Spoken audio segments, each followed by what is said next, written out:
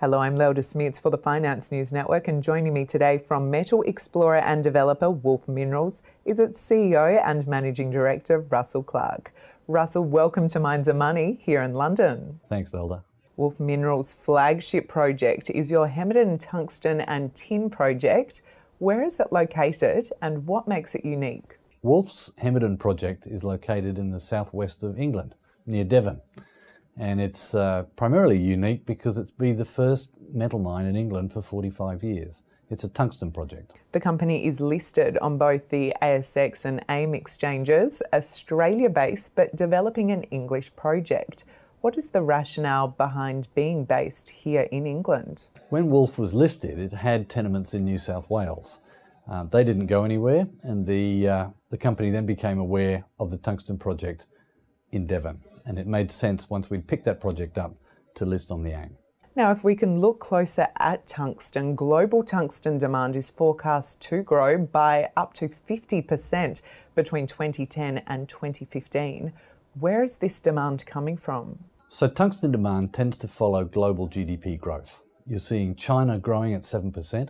You're seeing America and Europe begin to wake up. And the demand for tungsten is expected to increase by about 4,000 to 5,000 tonnes a year.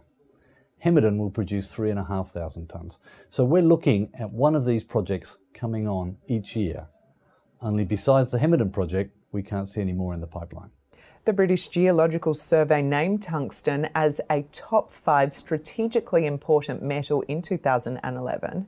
What makes tungsten so critical, and where do you anticipate potential customer demand will come from? Tungsten is regarded as a strategic or critical metal primarily because China produces the bulk of it. So America, Japan, Europe see it as a strategic or a critical metal because tungsten gets used in a lot of shaping and cutting of industrial product. So everything that people have in their house has seen tungsten. Now, Russell, if we can look closer at your Hemerdon project in the southwest of the UK, what is the size of the resource and what are your ambitions for the project? So we have over 400 million tonnes of resource, but we only have 25 million tonnes of reserve, which really gives you a sense of the expandability of this project. We have planning permission. We will develop the mine within that planning permission for about 10 years. We plan to start production in 2015. But there is great potential with this project to either extend the length or increase the production on an annual basis. Now, the project was acquired in 2007 and a definitive feasibility study completed in 2011. What did it reveal about the project's viability? The DFS showed that this project was financially very robust. And that's demonstrated by the fact that we've got some great cornerstone investors through RCF and Todd Corporation, and the fact that we've been able to put £75 million worth of project development in place with 3 development banks. That really speaks volumes for this project at a time when the world's been pretty flat financially. And what has occurred at Hemerdon since the DFS, and what are your highlights from this year? So we've got a lot going on at the moment. We've established a management team on the site. We've established project finance. We've appointed GR Engineering as the engineering contractor, and we expect that they will start on site in early 2014. We have been working on an environmental permit and the purchase of some property, both of which are prerequisites to starting this project, and both of which we expect to be finalised in December this year. Now, Wolf Minerals is aiming to be in production in 2015.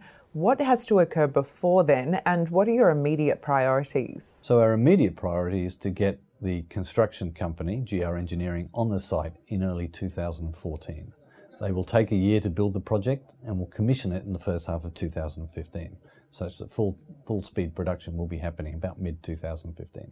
And Russell, how has the company planned to fund the project? The funding package is broadly in place. We have project finance to the tune of £75 million from 3 banks, and we have a bridging loan provided to us by RCF, which we will be replacing with equity during 2014. Finally, Russell, as you position Wolf Minerals to reach production, how do you anticipate producer status will change the company? Look, this producer status will change this company enormously. We will have cash flow. We will have the opportunity to look at other projects. We'll have the opportunity to expand this project and the expertise that we have in-house will increase enormously. Russell Clark, thanks for joining us in London today and introducing us to Wolf Minerals. Thanks, Zelda.